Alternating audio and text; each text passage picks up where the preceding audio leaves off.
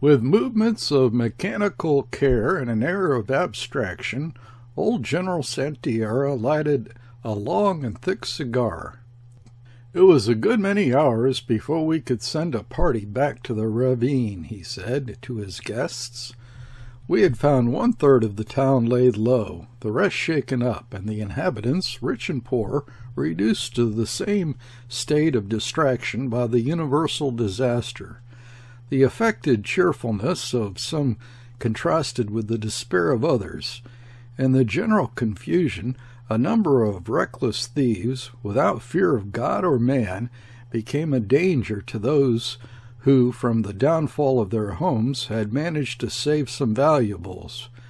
Crying misericordia louder than any at every tremor, and beating their breasts with one hand, these scoundrels robbed the poor victims with the other, not even stopping short of murder. General Rober's division was occupied entirely in guarding the destroyed quarters of the town from the depredations of these human monsters. Taken up with my duties of orderly officer, it was only in the morning that I could assure myself of the safety of my own family. My mother and my sisters had escaped with their lives from that ballroom where I had left them early in the evening.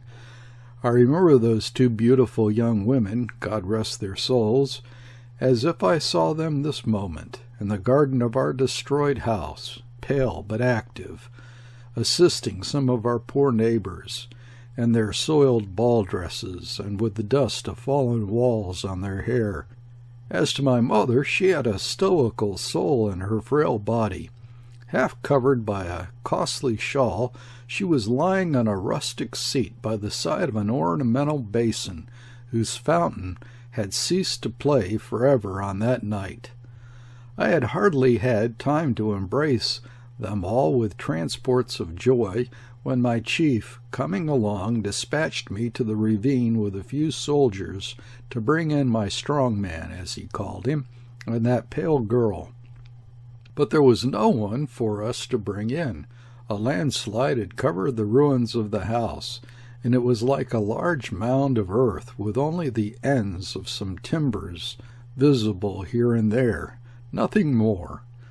Thus were the tribulations of the old royalist couple ended. An enormous and unconsecrated grave had swallowed them up alive in their unhappy obstinacy against the will of a people to be free, and their daughter was gone. That Gaspar Ruiz had carried her off I understood very well, but as the case was not foreseen, I had no instructions to pursue him, and certainly I had no desire to do so. I had grown mistrustful of my interference. It had never been successful, and had not even appeared credible. He was gone. Well, let him go. And he had carried off the royalist girl, nothing better. Vaya con Dios.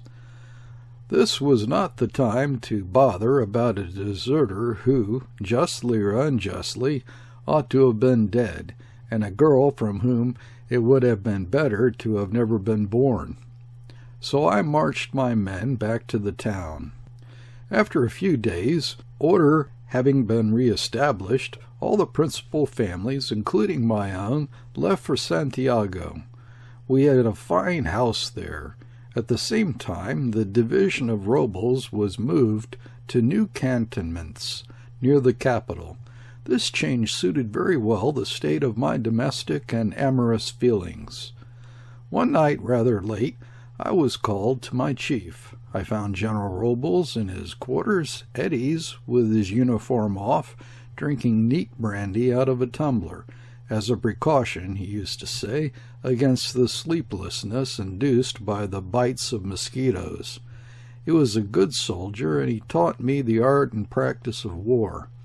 No doubt God has been merciful to his soul, for his motives were never other than patriotic, if his character was irascible. As to the use of mosquito nets, he considered it effeminate, shameful, unworthy of a soldier. I noticed At the first glance that his face, already very red, wore an expression of high good humor. "Aha, Senor Teniente!" he cried loudly, as I saluted at the door. "Behold, your strong man has turned up again." He extended to me a folded letter, which I saw was superscribed to the Commander-in-Chief of the Republican armies. "This," General Robles went on in his loud voice, "was thrust by a boy into the hand of a sentry at the Quartel-General, while the fellow stood there thinking of his girl, no doubt, for before he could gather his wits together the boy had disappeared amongst the market people, and he protested he could not recognize him to save his life." My chief told me further that the soldier had given the letter to the sergeant of the guard, and that ultimately it had reached the hands of our Generalissimo. His Excellency had deigned to take cognizance of it with his own eyes. After that he had referred the matter in confidence to General Robles. The letter, senors, I cannot now recollect textually. I saw the signature of Gaspar Ruiz. He was an audacious fellow. He had snatched a soul for himself out of a cataclysm, remember, and now it was that soul which had dictated the terms of his letter.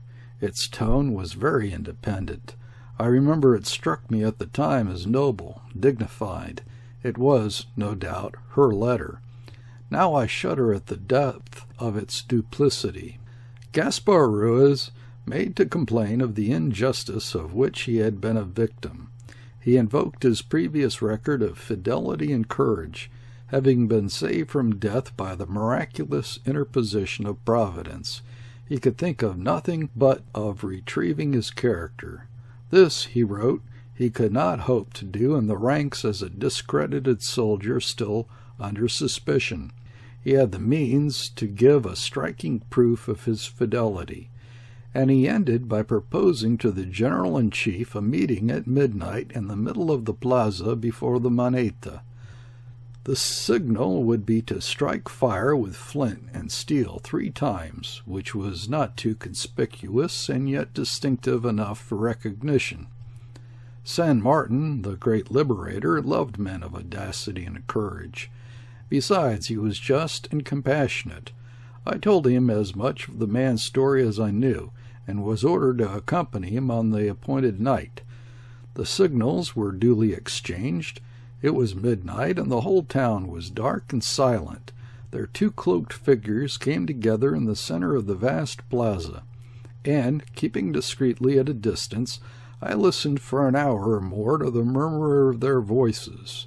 Then the general motioned me to approach, and as I did I heard San Martin, who was courteous to gentle and simple alike, offer Gaspar Ruiz the hospitality of the headquarters for the night, but the soldier refused, saying that he would not be worthy of that honor till he had done something. "You cannot have a common deserter for your guest, Excellency," he protested with a low laugh, and stepping backwards, merged slowly into the night. The Commander-in-Chief observed to me, as we turned away, he had somebody with him, our friend Ruiz. I saw 2 figures for a moment. It was an unobtrusive companion. I, too, had observed another figure join the vanishing form of Gaspar Ruiz. It had the appearance of a short fellow in a poncho and a big hat, and I wondered stupidly who it could be he had dared take into his confidence. I might have guessed it could be no one but that fatal girl, alas.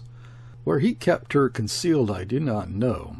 He had, it was known afterwards, an uncle, his mother's brother, a small shopkeeper in Santiago. Perhaps it was there that she found a roof and food. Whatever she found, it was poor enough to exasperate her pride and keep up her anger and hate. It is certain she did not accompany him on the feat he undertook to accomplish first of all. It was nothing less than the destruction of a store of war material collected secretly by the Spanish authorities in the south, a town called Linares. Gaspar Ruiz was entrusted with a small party only, but they proved themselves worthy of San Martin's confidence. The season was not propitious. They had to swim swollen rivers. They seemed, however, to have galloped night and day, outriding the news of their foray and holding straight for the town, 100 miles into the enemy's territory. Till a break of day they rode into it, sword in hand, surprising the little garrison. It fled without making a stand, leaving most of its officers in Gaspar Ruiz's hands. A great explosion of gunpowder ended the conflagration of the magazines. The raiders had set on fire without loss of time. In less than 6 hours they were riding away at the same mad speed, without the loss of a single man. Good as they were, such an exploit is not performed without a still better leader. I was dining at the headquarters when Gaspar Ruiz himself brought the news of his success, and it was a great blow to the royalist troops. For a proof, he displayed to us the garrison's flag. He took it from under his poncho and flung it on the table. The man was transfigured. There was something exulting and menacing in the expression of his face. He stood behind General San Martin's chair and looked proudly at us all. He had a round blue cap edged with silver braid on his head, and we could all see a large white scar on the nape of his sunburnt neck. Somebody asked him what he had done with the captured Spanish officers. He shrugged his shoulders scornfully. What a question to ask!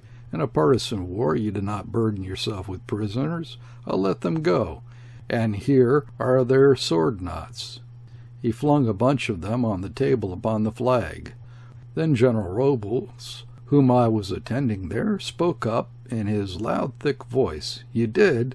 Then, my brave friend, you do not know yet how a war like ours ought to be conducted. You should have done this. And he passed the edge of his hand across his own throat. Alas, senors, it was only too true that on both sides this contest, in its nature so heroic, was stained by ferocity. The murmurs that arose at General Robles' words were by no means unanimous in tone, but the generous and brave San Martin praised the humane action, and pointed out to Ruiz a place on his right hand. Then, raising a full glass, he proposed a toast. Caballeros and comrades in arms, let us drink the health of Captain Gaspar Ruiz.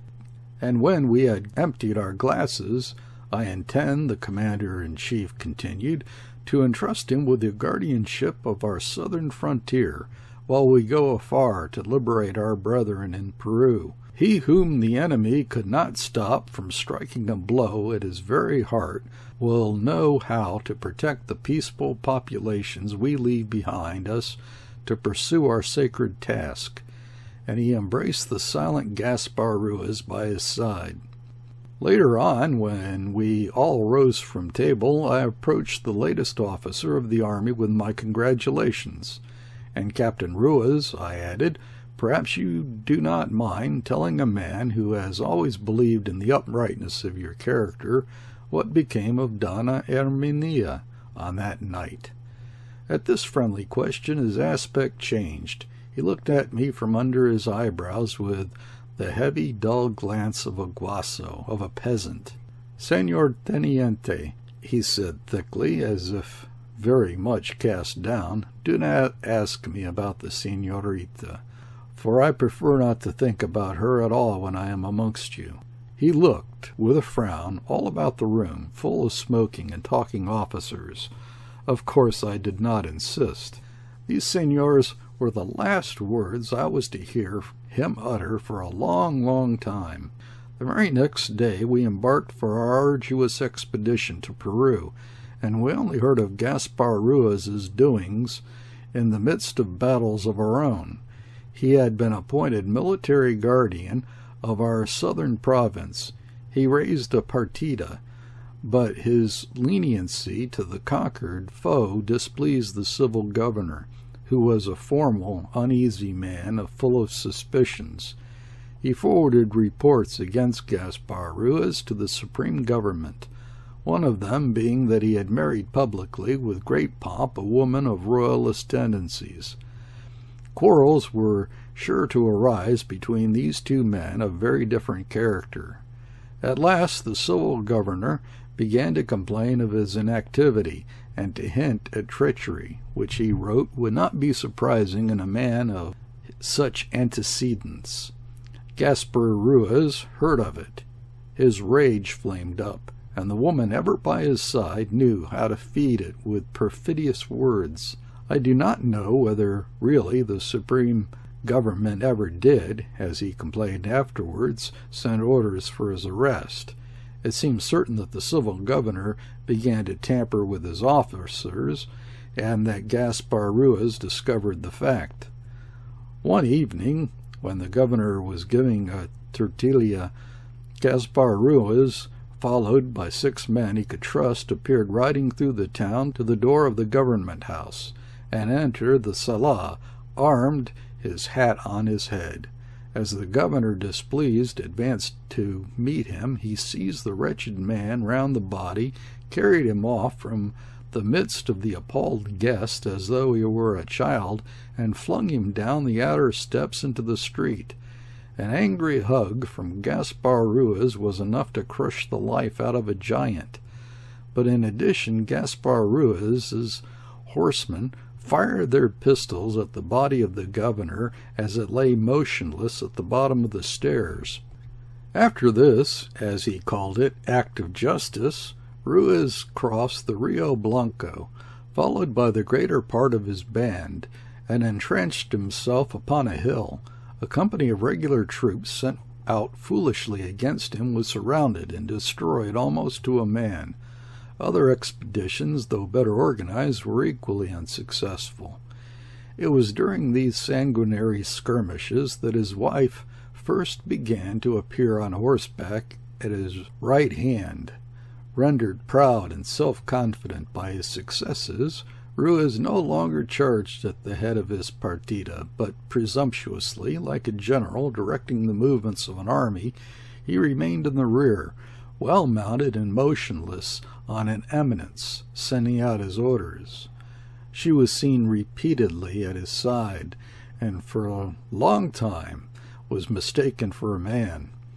There was much talk then of a mysterious white-faced chief to whom the defeats of our troops were ascribed. She rode like an Indian woman astride, wearing a broad-rimmed man's hat and a dark poncho. Afterwards, in the day of their greatest prosperity, this poncho was embroidered in gold, and she wore then also the sword of poor Don Antonio de Leyva. This veteran Chilean officer, having the misfortune to be surrounded with his small force and running short of ammunition, found his death at the hands of the Araco Indians, the allies and auxiliaries of Gaspar Ruiz. This was the fatal affair, long remembered afterwards as the massacre of the island. The sword of the unhappy officer was presented to her by Penelio, the Araquanian chief. For these Indians, struck by her aspect, the deathly pallor of her face, which no exposure to the weather seemed to affect, and her calm indifference under fire, looked upon her as a supernatural being, at least as a witch. By this superstition, the prestige and authority of Gaspar Ruiz amongst these ignorant people were greatly augmented. She must have savored her vengeance to the full on that day when she buckled on the sword of Don Antonio de Leyva. It never left her side, unless she put on her woman's clothes. Not that she would or could ever use it, but she loved to feel it beating upon her thigh as a perpetual reminder and symbol of the dishonor to the arms of the Republic. She was insatiable. Moreover, on the path she had led Gaspar Ruiz upon, there is no stopping. Escaped prisoners, and they were not many, used to relate how, with a few whispered words, she could change the expression of his face and revive his flagging animosity. They told how after every skirmish, after every raid, after every successful action, he would ride up to her and look into her face. Its haughty calm was never relaxed. Her embrace, senors, what must have been as cold as the embrace of a statue.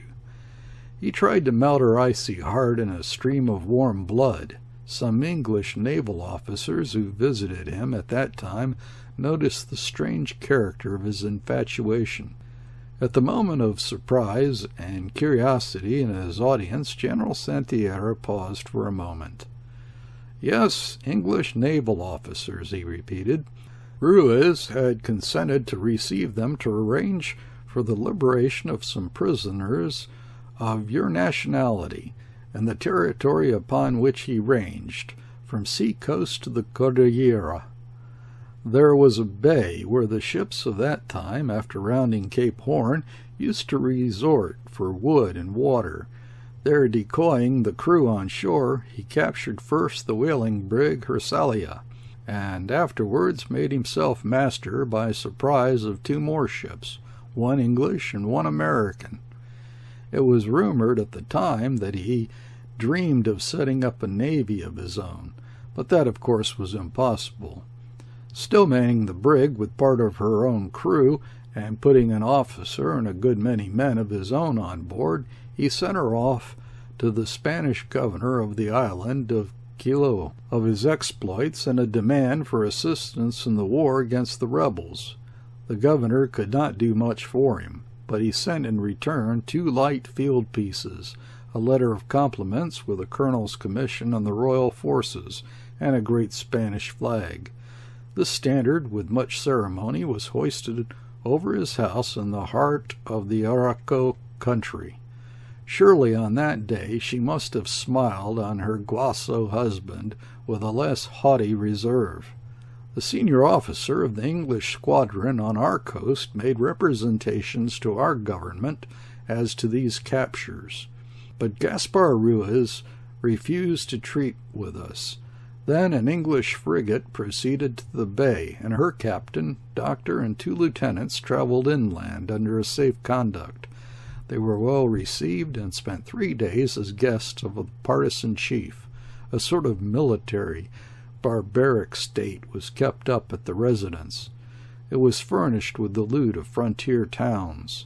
When first admitted to the principal sala, they saw his wife lying down. She was not in good health then. With Gaspar sitting at the foot of the couch, his hat was lying on the floor, and his hands reposed on the hilt of his sword.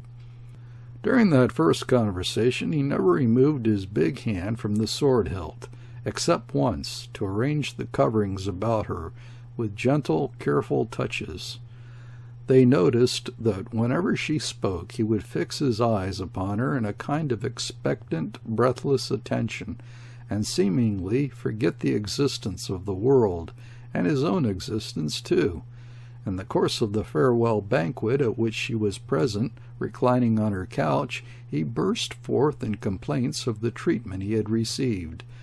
After General San Martin's departure, he had been beset by spies, slandered by civil officials, his servants ignored, his liberty and even his life threatened by the Chilean government. He got up from the table, thundered execrations, pacing the room wildly, then sat down on the couch at his wife's feet, his breast heaving, his eyes fixed on the floor. She reclined on her back, her head on the cushions, her eyes nearly closed. "And now I am an honored Spanish officer," he added in a calm voice. The captain of the English frigate then took the opportunity to inform him gently that Lima had fallen, and that by the terms of a convention the Spaniards were withdrawing from the whole continent. Gaspar Ruiz raised his head without hesitation, speaking with suppressed vehemence, declared that if not a single Spanish soldier were left in the whole of South America, he would persist in carrying on the contest against Chile till the last drop of blood. When he finished that mad tirade, his wife's long white hand was raised, and she just caressed his knee with the tips of her fingers for a fraction of a second. For the rest of the officer's stay, which did not extend for more than half an hour after the banquet, that ferocious chieftain of a desperate partida overflowed with amiability and kindness. He had been hospitable before, but now it seemed as though he could not do enough for the comfort and safety of his visitors' journey back to their ship. Nothing, I have been told, could have presented a greater contrast to his late violence or the habitual taciturn reserve in his manner. Like a man elated beyond measure by an unexpected happiness, he overflowed with goodwill, amiability, and attentions. He embraced the officers like brothers, almost with tears in his eyes. The released prisoners were presented each with a piece of gold. At the last moment, suddenly, he declared he could do no less than restore to the masters of the merchant vessels all their private property. This unexpected generosity caused some delay in the departure of the party, and their first march was very short. Late in the evening, Gaspar Ruiz rode up with an escort to their campfires, bringing along with him a mule loaded with cases of wine.